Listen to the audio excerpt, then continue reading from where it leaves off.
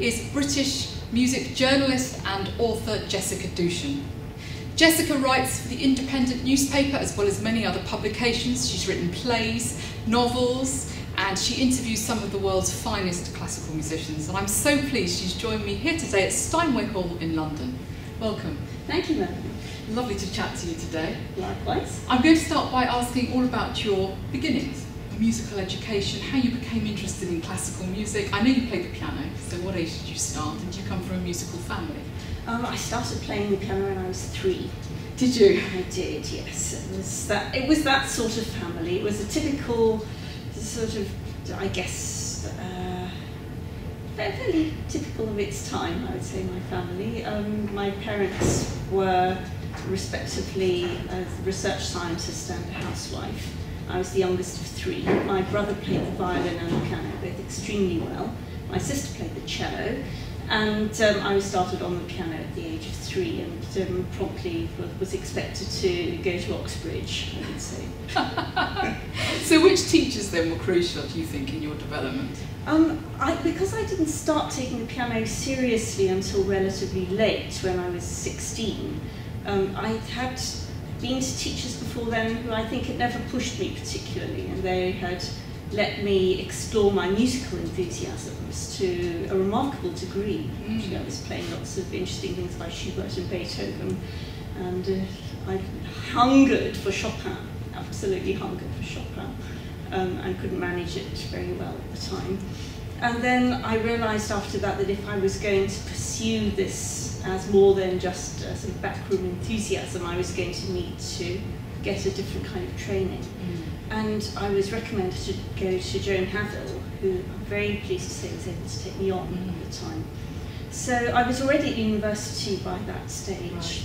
So I had to do a lot of extra practicing on top of the very demanding course that I was on, which actually didn't particularly like it if you played a musical instrument. It was a very academic course. But Joan basically turned my technique around in 3 years flat and got me playing things in time for my graduation that I had never believed I would have gotten here. So I'm unbelievably grateful to her. She's a very fine teacher, isn't she? She's remarkable. And she's such a wonderful psychologist as well. I remember the first time I met her, she kind of looked at me as if she was trying to assess every last bit of my soul in one fell swoop. Gosh. So when did you start to write? I actually started writing long before I took the piano seriously. I tried to write my first novel when I was about 12. Very young. And much to my mum's amazement, I finished it and then said I want to write another one now. So my mother was fairly nonplussed by this, but I was happy as the day was long. I was writing. I had this sort of classic typewriter that I sat in my attic room tapping away on in my fingerless gloves. So you knew from that age you wanted to be a writer? Oh yes, yes, yeah. Absolutely. You've written so many concert reviews and have interviewed some fantastic artists. Which ones stand out? Which ones have become, I don't know, your favourites that you've interviewed? Well, there's been a lot of them over the last 25 years, I must say. It's very, very hard to pinpoint kind of favourites, but I mean, of the pianists, one really rewarding thing is that because the classical music world is rather small, and because I specialised for quite a long time in piano, I tended to get to see the same people many times over, and after a while you get to know them quite well, and if they like what you write, they start to trust you. And I've been very, very lucky to have long, in-depth conversations over the years with people like Christian Zimmermann and Andras Schiff, and quite a number of others as well. I was lucky enough to get an actual interview with Marta Argerich a couple of years ago. This is fascinating, yes, I remember you saying that. Do tell us about that. Well, I got a call from BBC Music magazine one day saying, we'd like you to go to Rome and follow Marta Argerich around until she talks to you. And I said, ha, ha, ha, that'll be the day. And next thing I knew, there I was in Rome talking to Marta Argerich. Fantastic. I didn't have as long an interview with her as I would have liked, but given that she hardly ever does interviews at all, I felt remarkably lucky. And it really puts you on the spot when you have, when someone says, okay, just a few minutes then. You have to think, what is the one question in the world that I most want to ask Marta Argerich? which was? It was, how do you make that incredible sound? I was home straight in on that. Yeah. And she started talking, and that was wonderful. God. Very inspiring. Basically, she said that it's all in the imagination, that you have to be able to imagine the sound before you can make it. Yes, right. You've written several plays. What was the inspiration for writing in that medium? Tell us about what inspired you. And they're all based around music, aren't they? They are, indeed. I have to say that they were all commissions, actually. They were all things I was asked to do. And without that stimulus, I probably would have thought, well, I've never written a play, I don't know I can do that. But my friend Philippe Graffin, the violinist, phoned me up when it was about to be Messiaen's centenary a few years ago. And he said, I would love you to write for my festival a play introducing Messiaen's Quartet for the End of Time. And I said, but I've never written a play, I'm not sure I can do it. And he said, well, you're not going to find out unless you try, are you? That's true. He had a point. So that was, and then you're dealing with certain parameters of practicality and a thing like that. So I ended up with a two-hander.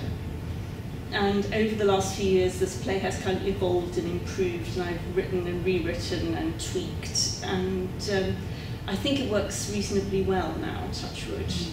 But that was how that began. And that was Quartet for the End of Time. Yes, it's a contemporary story about a couple who are long divorced but come together for the first time in a couple of decades to hear the Messiaen Quartet for the End of Time, which turns out to have a very special significance for the two of them. And the next performance of that is going to be in Brighton on the 9th of May. Great. A wonderful series called Music of Our Time. And you've written another play as well, I believe? Yes, just a couple of months ago, I wrote my first full-length play, which is about Wagner. And this was thanks to the International Wimbledon Music Festival, which actually put on the Messiaen play a year earlier. And they liked it, and they said, let's have another one, what you got? And I offered them a few possibilities, and the festival director said, well, it is Wagner year, isn't it? So I ended up in a situation where I had to produce a play about Wagner. And talk about rabbit in headlights. Yes, very much so. So I dealt with that by thinking, well, who is my favourite film writer? And it is, of course, Woody Allen. So I thought, right, now I am Woody Allen, and I'm going to write the play that I think Woody Allen would have written about Wagner. And I proceeded to do that, so it's a little bit off the wall.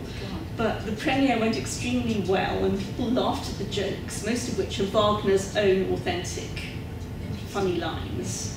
It's kind of crazy, but it kind of works, I think. And when's the next performance of that? Have you got a performance coming up? Nothing I can talk about yet. I'm working on it. But more recently, you've been performing extracts from your novels in a highly innovative programme, really, of concert, of words and music. So how did this materialise? Again, I was asked. It was a case that goes back a few years to when Hungarian Dancers was first published. And actually, before Hungarian Dancers was published, I asked my friend Philippe Graffin to read it, and to read the manuscript and tell me if there were any kind of violinistic boo-boos in it, because I was quite keen to be as accurate about things as I could be. It's a very, very violin-y book. And he gave me back the manuscript with the words that there was nothing wrong with it that he could see, except for one thing, which was that it needed a CD. And he wanted to make a CD, please.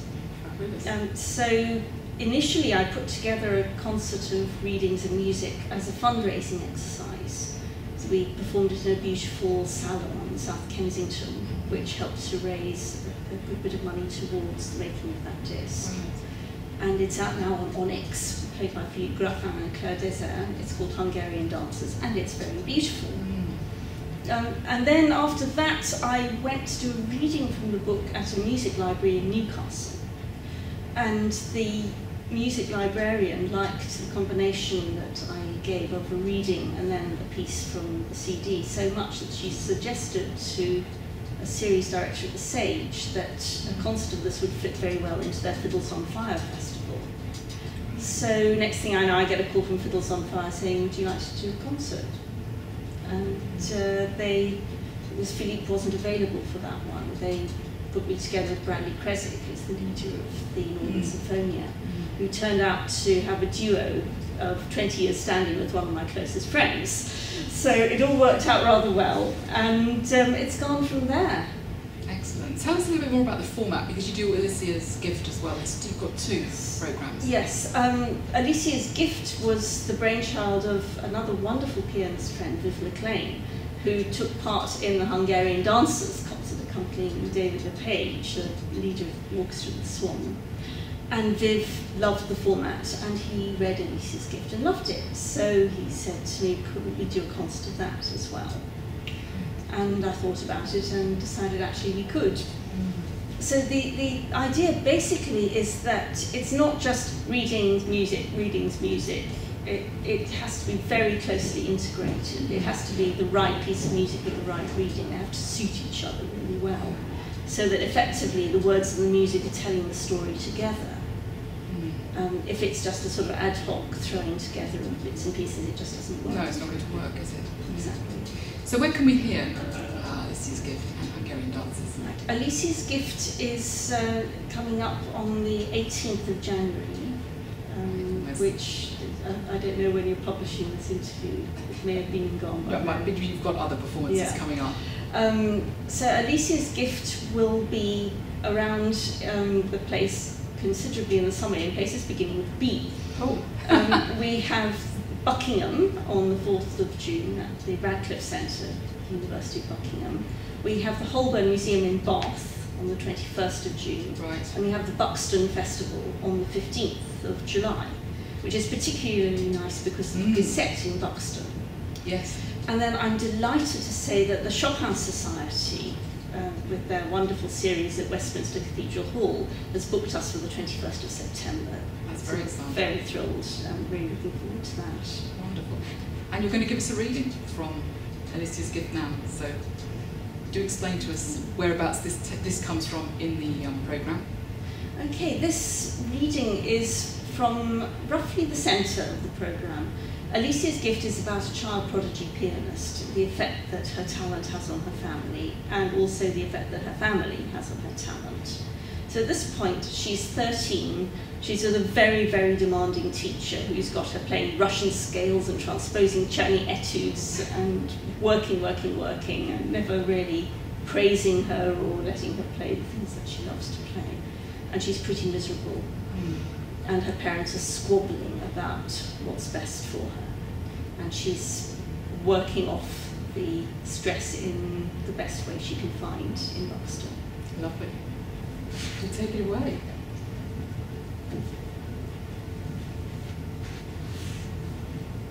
I can't, Alicia says, outside Mrs. Butterworth's house.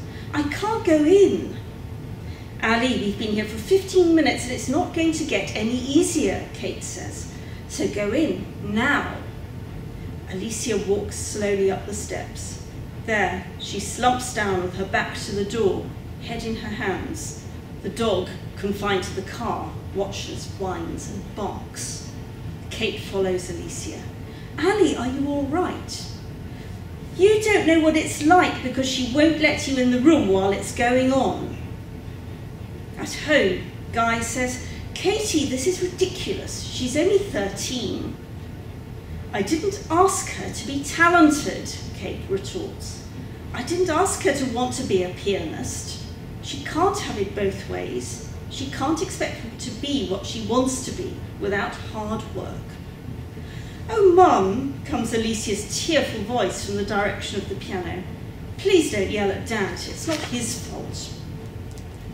Outside Buxton, in the Peak District National Park, Mam Tor rises out of the landscape like a capsized ship buried among the hills. It's the beginning of the Pennine Way, and this, Guy has often told Alicia, is the backbone of England. On every side, the view offers her colours as elusive and mutable as those she pictures in her music. But this almost treeless landscape is most natural in winter, low cloud impaled on outcrops of rock, the wind tearing at Alicia as if determined to lift her off her feet and over the edge. That's when she loves it most. She can stand with an ecstasy of rain drenching her, letting the elements pour out the feelings she can't pour out herself, except in music. Thank you so much for joining me today. Thank you very much for having me.